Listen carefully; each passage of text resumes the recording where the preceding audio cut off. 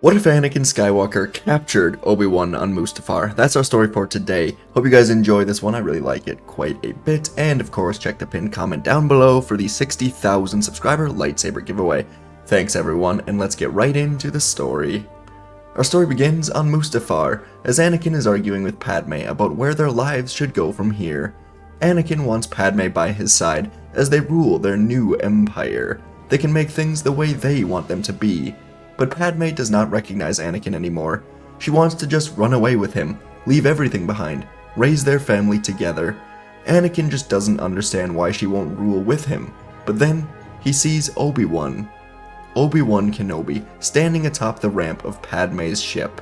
Anakin could not believe Padme would betray him like this, and so he begins choking her through his rage. Obi-Wan begins moving down the ramp, demands that Anakin puts her down, and so Anakin drops her before turning to face his former master. Anakin asked Obi-Wan if he has come here to kill him, and in the moment, Obi-Wan decided to try a different path, a path that perhaps no one else has tried yet: mercy.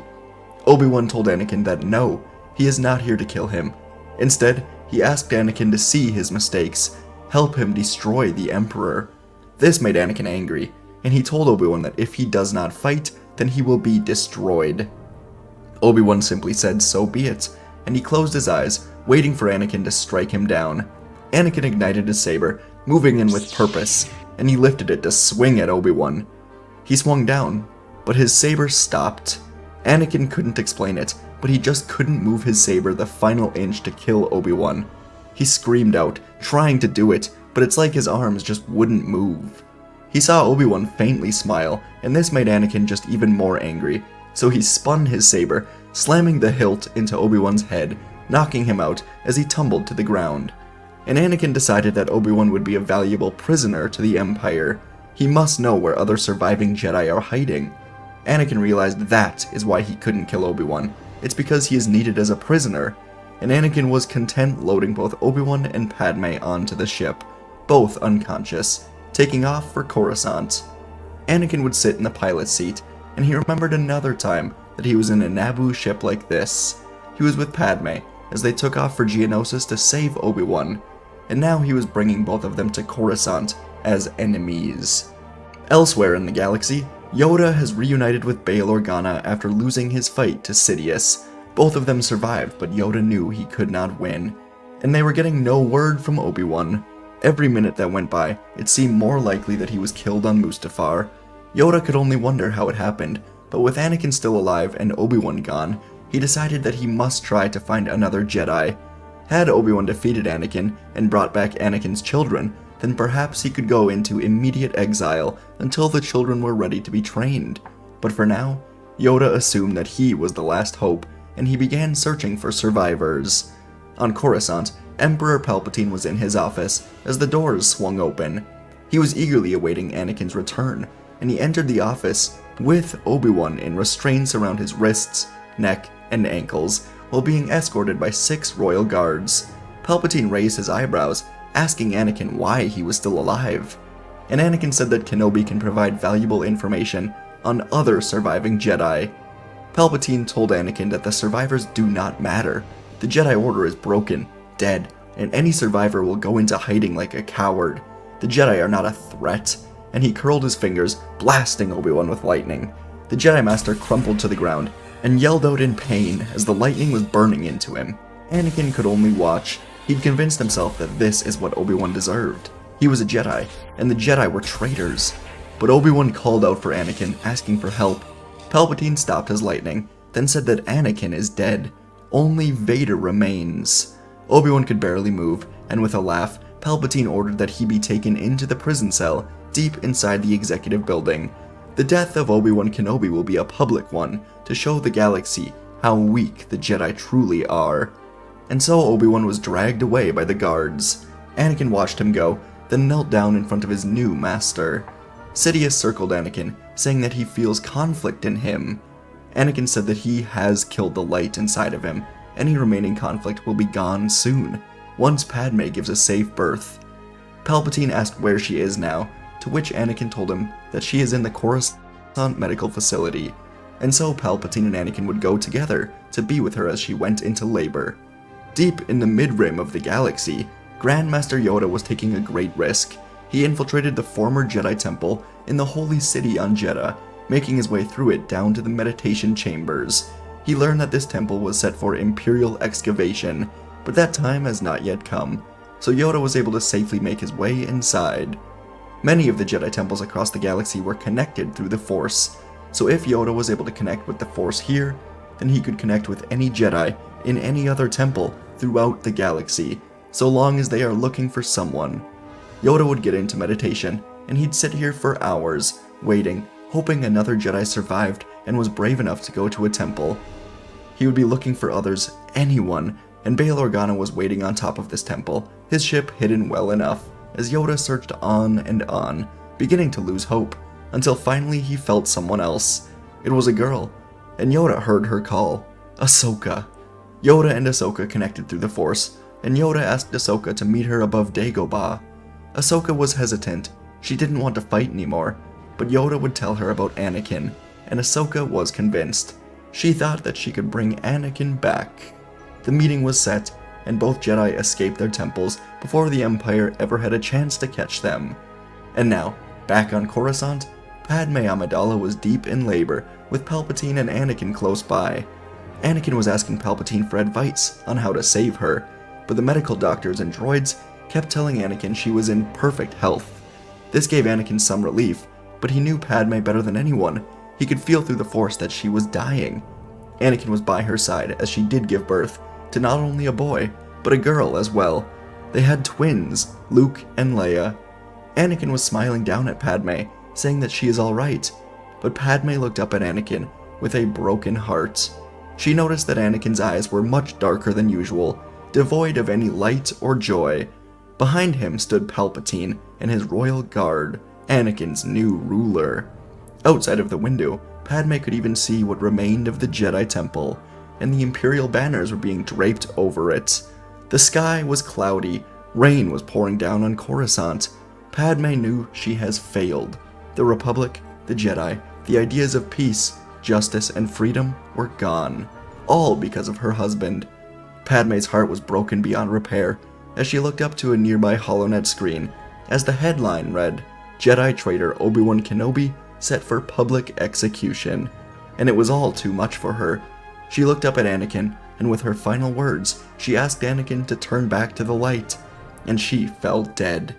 Anakin scrambled to hold her up, screaming out, asking out what was going on. The doctor said that they couldn't explain it. She was in fine health, but her heart has stopped.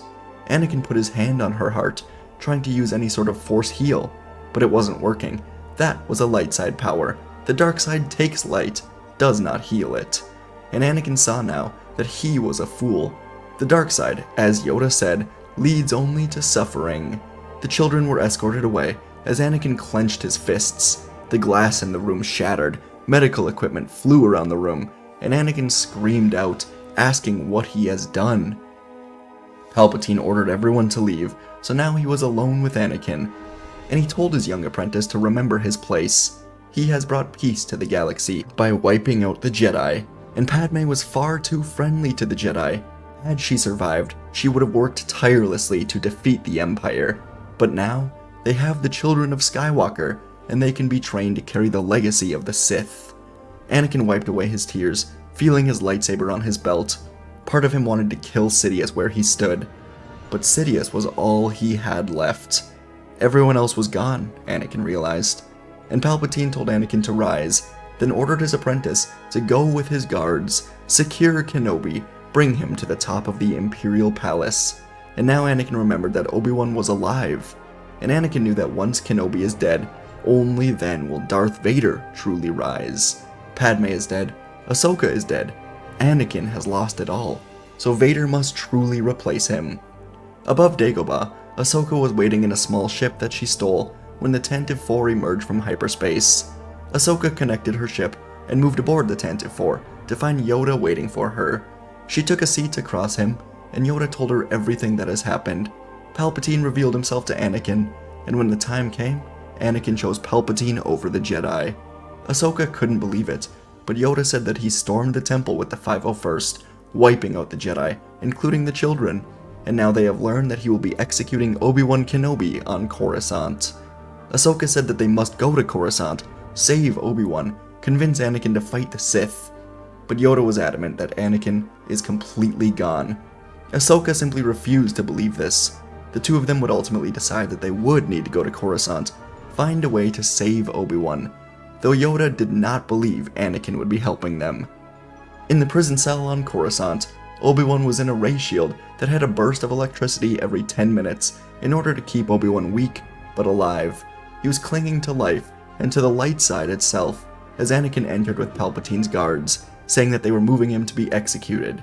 As Anakin stepped up to remove Obi-Wan's restraints, Obi-Wan could feel that Anakin was in deep agony, but hiding it through the dark side. So Obi-Wan asked how Padme was doing, and Anakin closed his eyes. Now Obi-Wan saw an opportunity, as he asked Anakin to see the truth. The Sith provide empty promises of power, and he asked Anakin if he truly believes that Palpatine will share his power with him after the Jedi are gone. Obi-Wan urged Anakin to remember that he is a Jedi. Anakin didn't speak, as Obi-Wan was dropped to the ground. He looked up one more time, telling Anakin that Palpatine's empire is pure madness, and that Anakin will not survive it. Now Anakin looked down at Kenobi, telling him that he will save himself. And as the royal guards grabbed Obi-Wan, placing him in wrist, neck, and ankle restraints again, Obi-Wan asked Anakin a simple question. Is there anything left of you to be saved?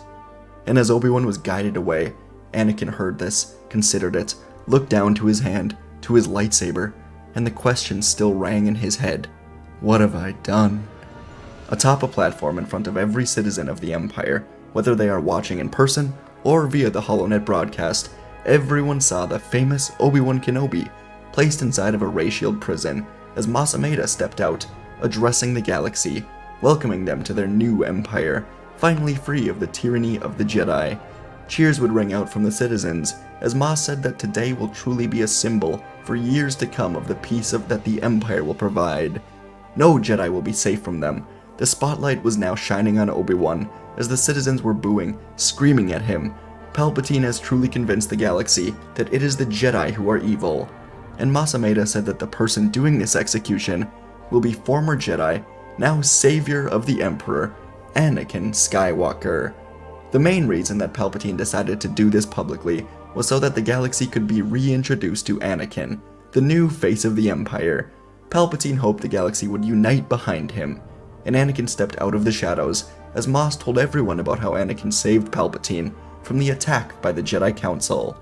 Cheers rang out for Skywalker as he readied himself. But suddenly, from the middle of the crowd, a loud boom was heard. The citizens cleared out as everyone was now looking at a small, hooded being as he ignited a green lightsaber. He slammed his fist into the ground, creating this boom, and it was Grand Master Yoda, demanding that Obi-Wan be let go immediately. This, of course, was merely a distraction, as the royal guards and clone security all turned their attention to Yoda. This gave Ahsoka the chance she needed, as she ascended a nearby wall, saw Obi-Wan, looked to him, then jumped from the far wall, lightsaber ignited. She was going to free him, and together they could help Anakin. But right as Ahsoka was about to land and free Obi-Wan, lightning was slammed into her. She slid hard across the floor, coming to a stop right in front of Anakin. The lightning continued pouring into her as Palpatine emerged from the shadows, increasing his power, now telling the galaxy to remain calm. The Jedi are back, once again trying to thwart his plans, but as always, they fail. Now Yoda was surrounded by countless troopers as Ahsoka was being burned by the lightning. Obi-Wan was stuck, but he closed his eyes, reaching out once more to Anakin. Palpatine slammed Ahsoka into a wall now, then he ignited a red blade, declaring to the galaxy that the Sith Empire will reign forever, and he moved in at Obi-Wan, stabbing forward to kill him himself. But as Anakin saw what the galaxy has become, he flipped forward, igniting his lightsaber in the air, landing right in front of Obi-Wan. Sidious plunged his saber into Anakin now, while Anakin plunged his own saber into Palpatine. Palpatine was completely shocked by this. They locked eyes, and the life faded from Palpatine as he was in complete shock. Couldn't believe it. His apprentice betrayed him. Anakin looked past him now, to see Ahsoka standing back up, and behind her, Anakin saw Padme and his mother. It was all in his head, but it gave Anakin peace. He used his last bit of strength to free Obi Wan, and then he fell backwards. Obi Wan caught Anakin as Anakin thanked him before he died in Kenobi's arms. The entire galaxy was stunned. No one moved, as all of this happened within 30 seconds. The Emperor was dead. Skywalker killed him, and now was dead as well. The Jedi were free, and almost at once, anger erupted as the clones began firing at Yoda. He blocked all of the shots, jumping around, getting to the stage where Ahsoka and Obi-Wan were waiting. Lightsabers ignited, blocking every shot that came at them.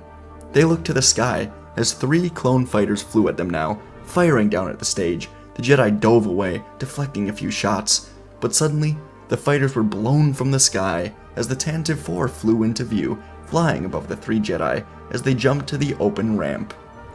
The Tantive 4 weaved through Coruscant, coming to a stop next to the Imperial Medical Facility, as Obi-Wan and Ahsoka grabbed the Skywalker children, and the Tantive 4 flew to space, jumping to hyperspace, just as more Imperial fighters were catching up to them.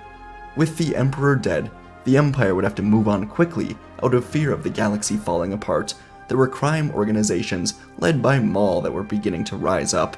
They needed a strong leader, but seeing Palpatine use his lightsaber and lightning gave the Empire fear. So they would choose someone strong, but also compassionate. Emperor Mon Mothma. She would take this empire, treat it as a republic, using the clone armies to rid the galaxy of Maul and his crime empire, uniting the galaxy to rebuild this broken system for the people in need across the galaxy. The legacy of Palpatine would go on to be one of war and political overreach, as the galaxy was able to soon see just how corrupt he truly was. Many senators would be arrested for conspiring with this corruption, and the galaxy would begin to be reformed, as Mon Mothma would slowly, over time, take this from being an empire back to a republic, hoping to bring the system back from the depths it was in. As for the Jedi, they would hide in the mountains and forests of Alderaan, home of Bail Organa. There was not a hunt for Jedi going on any longer, but Jedi were also not exactly welcomed into the galaxy. They would spread throughout the galaxy, the Outer Rim, where the Empire, New Republic, was not reaching. This was fine to them, as Yoda, Obi-Wan, Ahsoka, and others that would find their way here would find peace in this new era, helping the people of the galaxy rather than the Senate. And in time, Luke and Leia would be trained, becoming leaders of the newest generation of Jedi Knights, as Yoda would soon pass away, giving an opportunity for Obi-Wan Kenobi to become the new Grand Master, with Ahsoka by his side. She re-entered the Order after everything that happened, after the Jedi were separated from the Empire, from the Republic itself. She decided that with them helping the people, she would join on Obi-Wan's side, help him train Luke and Leia, and rebuild the Jedi Order. And folks, that is where our story ends today. The main inspiration for this kind of came from, I was watching War of the Planet of the Apes. This is a spoiler warning. If you don't want to be spoiled for War of the Planet of the Apes, pause or skip 20 seconds or just get out of here. Anyways, when Caesar is up on the restraints and Donkey comes up to him and is like, I'm gonna save myself. And Caesar's like, is there anything left of you to save? I was like, that's a hard line. I'm using that in whatever I write next. And I was like, yeah, we're doing this with Anakin Obi-Wan. And I think it went well. I always kind of base my stories around one key moment, whether that one key moment comes in the beginning, middle, or the end. Like last story, I really wanted to do a pod race, and I was like, how can I make this happen in the Clone Wars era? So I did that. This one was all about how can I have Anakin and Obi-Wan basically share that moment where Obi-Wan is like, is there even anything left of you to save? So that's what we went through today. I've never actually come up with my own original content. That's a joke. I'm joking. No. I get inspiration from a lot of things and just kind of try to use that, tie it into Star Wars, which I think is very fun, very cool. Yeah, apes. Gotta love a smart ape. Anyways, the rest of the story, Padme dying, I really liked writing that scene, with her looking around at just the destruction and the tyranny and the sadness and the horribleness of the Empire. Just being like, oh my god, my husband did this, and now he wants me to rule the galaxy with him. I don't think so. Dies. Yeah, that was fun. Could have done a bit more with the clones. I could have maybe introduced Rex, but we've done a lot of Rex recently. decided to just keep this to Ahsoka and Yoda. Haven't done much Ahsoka at all recently, so decided to do that. Anyways, yeah, Anakin coming back. Maybe a little predictable, but I wanted to drag it out a few scenes. There was a few scenes you could have done it, and I did it at the end. So, hope you enjoyed today's video, and see you in the next video.